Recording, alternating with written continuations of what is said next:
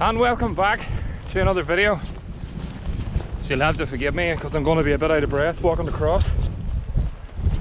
Oh, getting too old for this. So yeah, another quick video this afternoon. I'm going to do something I haven't done yet, and we're going to do a paddle tail versus pulse tail challenge. So I've got a selection of lures which I'll let you see. Quite windy. Didn't give wind on the weather. So yeah, Savage Gear lures, paddle tail versus pulse tail. Going to give them 45 minutes a go each. But the trick is, we're not going to keep using the same lure. For example, the goby shad, which I know is going to catch pike. As soon as I catch a fish, move on to the next lure. And at the end of the session, whoever's obviously pulse tail, paddle tail, whoever's caught the most then wins. So yeah, stick around, stay tuned, and let's get them. Okay, so let's see what we've brought. Brought a full range of different lures. Obviously, you know, you've all seen that. Never ever going to go fishing without one of these. Paddle tail lure, obviously. We've got the likes of 40 river roach, again paddle tail. And then we move on to the pulse tail lures. Now, I'll be honest, I haven't used these an awful lot. I've got quite a range of them.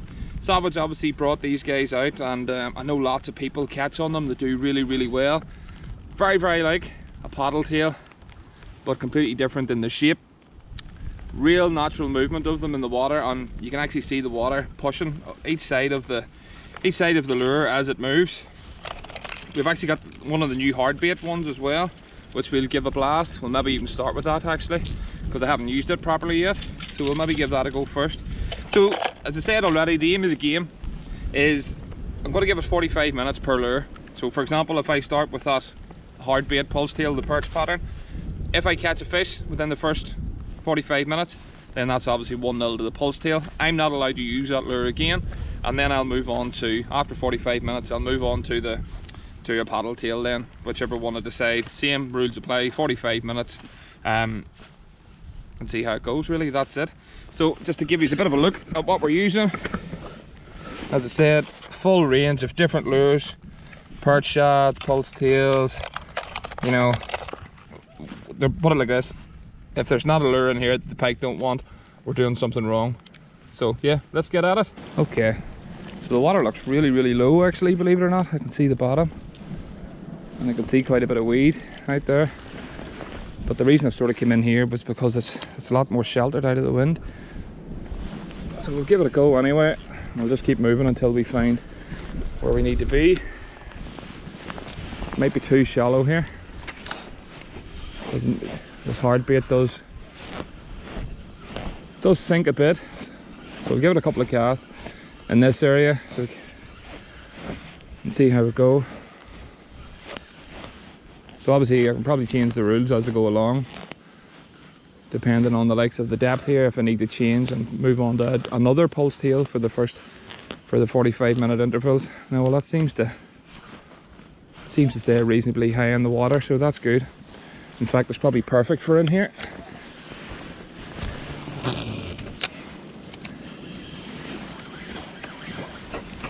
Bit of weed there. I can't understand why the water's so low. I know it is a shallow bay normally anyway, but it's not normally that.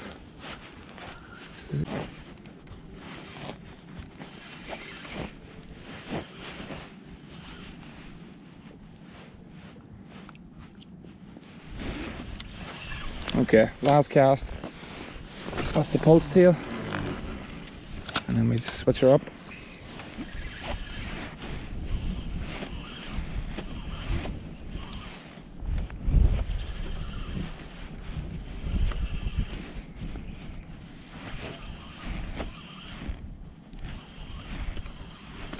Oh, there we go, that was our first hit. I mean, he took it the second time. I was literally, he's gonna jump.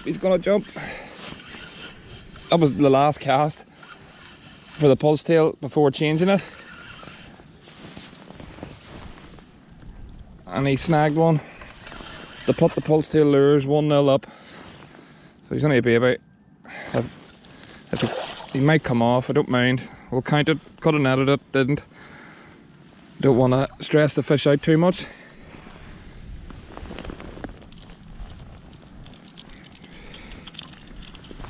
There we go, pulse tail, 1-0.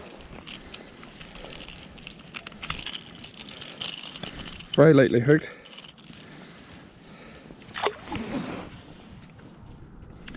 And that pike, trust me, is very lucky that it's not breakfast in this lake. So, last cast of the pulse tail on the hard body perch pattern, and officially 1-0 up. Okay, onto the paddle tail. Okay, you get the big lad out. To get the paddle tails back in the game. I've added a 5 gram ball sinker weight onto it as well, because that pulse tail was very slow sink, even though it's a reasonably hard bait.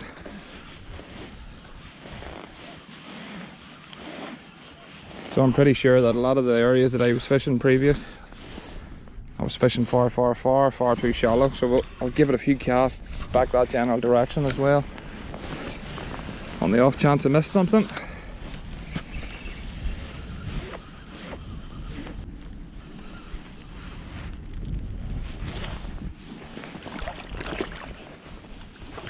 Oh, Pike had followed that in. Lifted it out just before it hit it. I wonder if he's still about.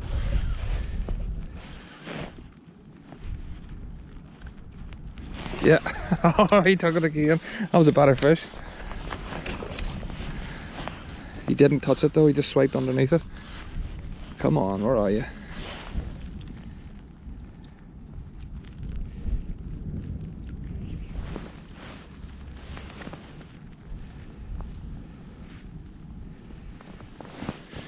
So there goes my theory that the goby shad will always get a bit of interest. Fantastic lure. I reckon that pike will take it. He'll be about somewhere.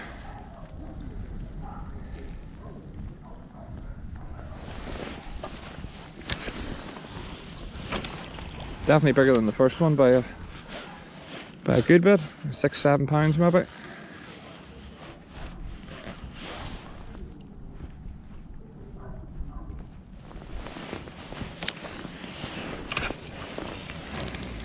I'm sure he'll come back for it.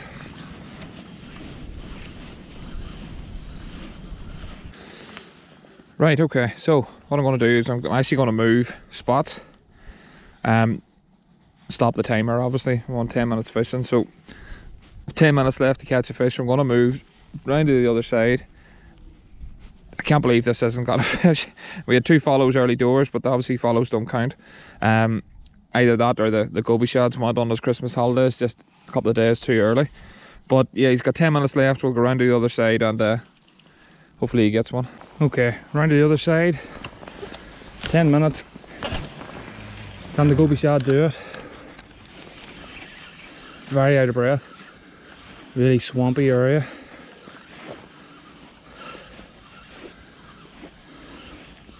It's very weedy around here, shallow and weedy. But it's usually always full of pike. I may need to take that ball sinker weight off. It's maybe just a tad too heavy.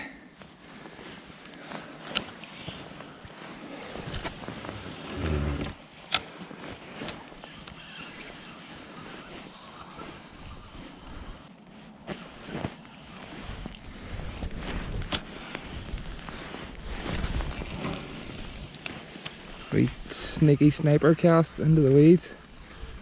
Anybody in there? Yeah.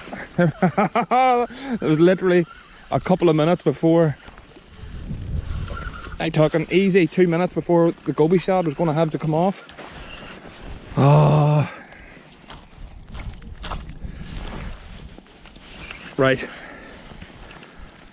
We can't count that because we couldn't net it. It was too far away. Tiny pike. So unfortunately, time to change the goby shad. But It did hook one. It did turn a fish a couple of times over there, so we know it's okay. Just taking a bit of a break for the Christmas holidays. Alright, on to the next pulse tail. 1-0 to the pulse tail still. Third lure. So pulse tail number 2. Don't need to tell you what that is. It's the brown trout pattern. Really fancy looking bait. Lovely. And it looks really good in the water as well. Nice orange belly on it. Moved on around slightly as well from where we were casting with the goby shad. Just into a different area where there's just a bit less weed. Similar sort of depth. So there's no weight on this pulse tail again. It's going to be quite a slow sink.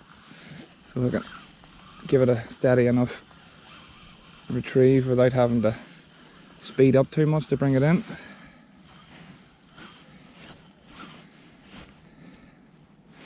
Yeah, that looks awesome in the water.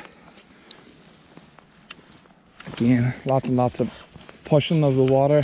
You see it pulsing up behind the lure as it comes in. I'm assuming that's where it gets its name from, obviously. Oh, there was a take. Is he going to come back for it? So that's second cast. And we got a take straight away. Like, I haven't moved too much further than where I was casting with the goby shot. Did he follow it in? No, he didn't follow it. Okay, get him back out there.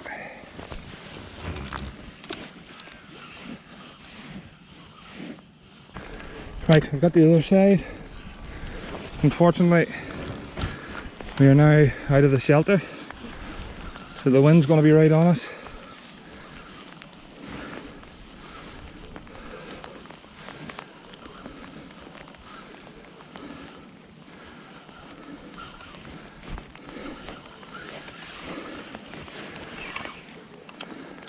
No, still getting the weed anyway.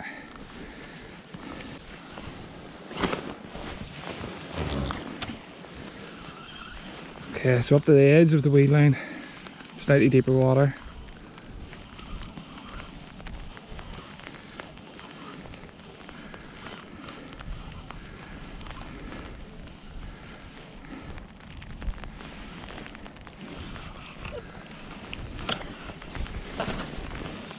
It's a shame that conditions were so bad, because some of the spots that I wanted to get into are obviously where the wind's blowing right in, and it just wouldn't be great. The water's down very low, so we're not getting into the nice weedy bays which usually hold a lot of fish. I'm sure they're still there, but you can't get near them, just the weeds that thick.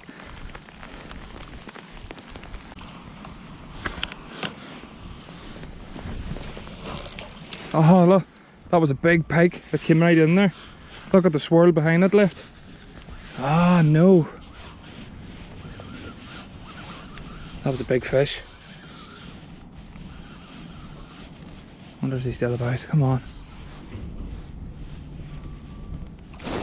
Oh, he took it. He just missed it. Come on, please take it.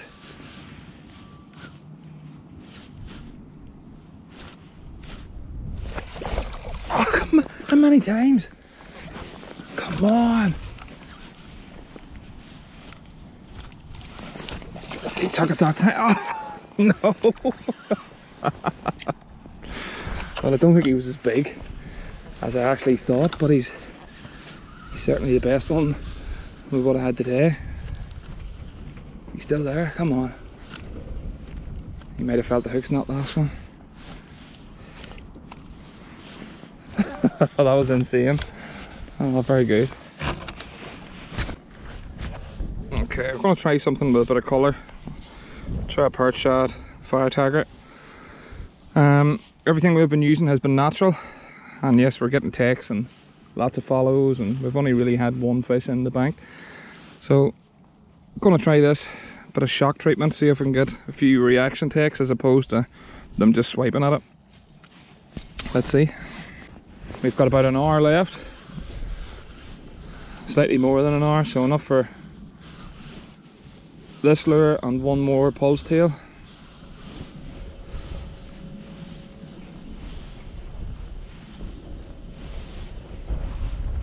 Oh, that was a tech there.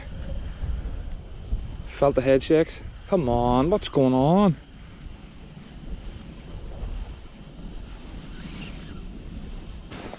Okay, so we'll switch on to this then. Pulse tail in there. Oh, just standard roach colour, but I've added a BKK hook onto it. One of the UV ones. And I'm going to add this little weight on, but I need to squeeze it in because it's far too loose.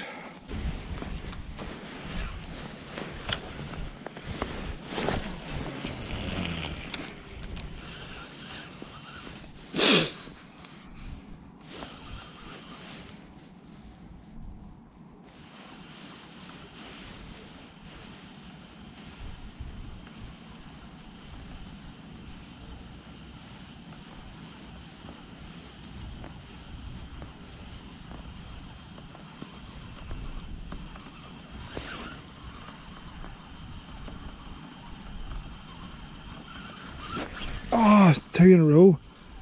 2 bites in a row.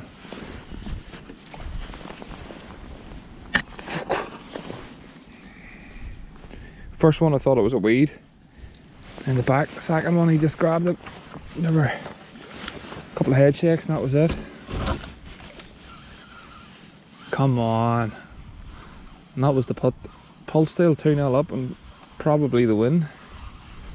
I had to say I've had a lot more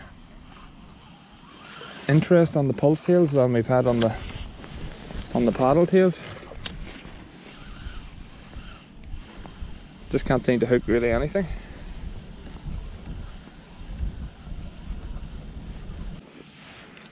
Okay, we've got the river roach on. I don't think I've ever actually used this colour or not.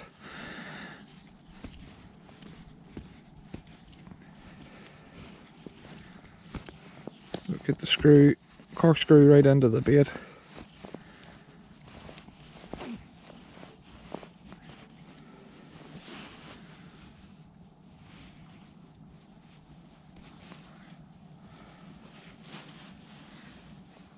Doesn't look to be any teeth marks or any hook marks or anything in the bait, so I think this is a virgin bait. And then we'll stick the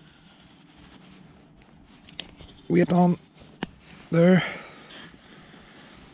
And that's it then. Let's go. I do have a rattle actually somewhere. Where did I see that? Nah, we don't have time. Let's go.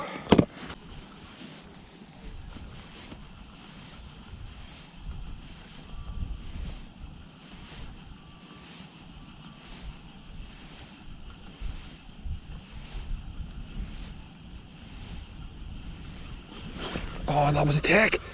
Come on! What's going on? Is he behind it?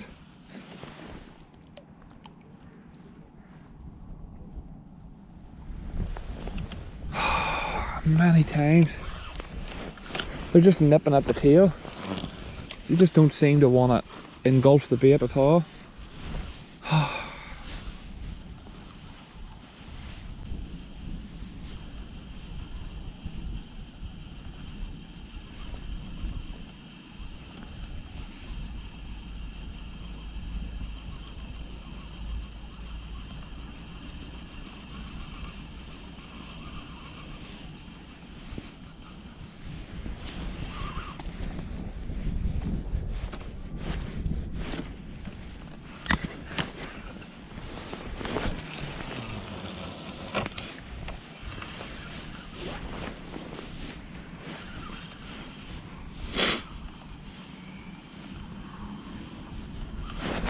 There we go, got you that time. Again, the tiniest bite. Like I hardly even felt that, just the tiniest wee nip. And I think if I get this in, it's going to be 1 each. It's going to be difficult to get them through all this weed. Oh, don't shake it off, don't shake it off.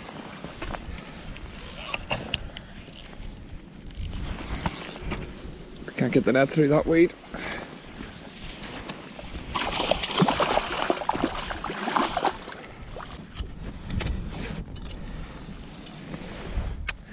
those Sal's Gear hook removal tools. Awesome. So there we go, fish number 2. So we've literally had 2 out of 10 takes.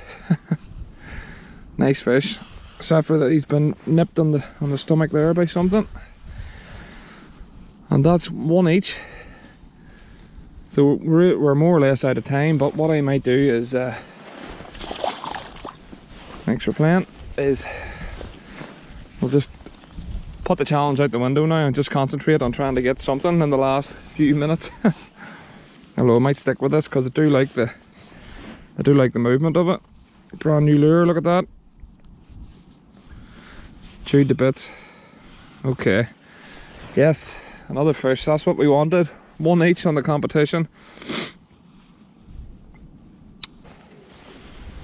Right, so we've caught on the paddle tail. There's about 20 minutes left of the challenge. And we're going to go back onto the goby, but we're going to try the pike flavoured one.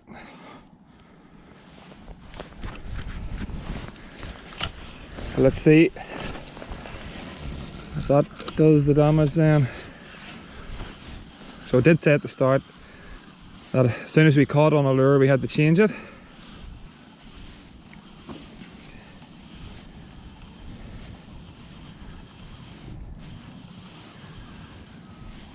So we're still obviously within the time frame of the paddle tail, which means we can switch on to another one. I was contemplating sticking on the original goby shad, the spotted bullhead one again, but I just thought we'd give this one a rattle.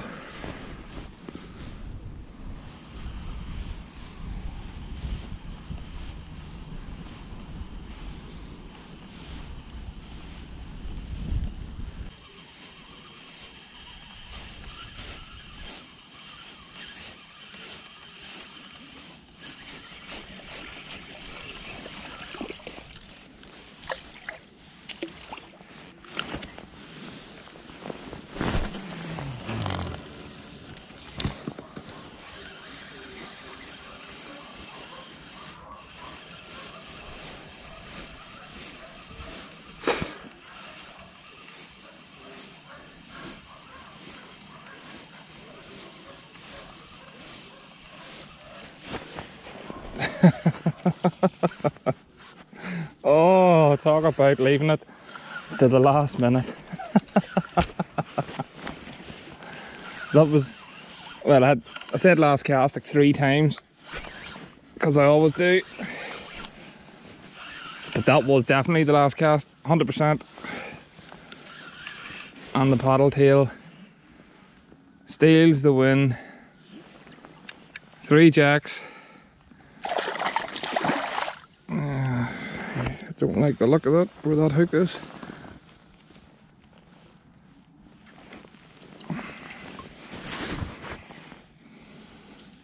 And he was hardly even hooked. That was it. So there you have it. Saved by the goby shad to take an injury time win for the paddle tail lures, 2-1. Thank you for playing.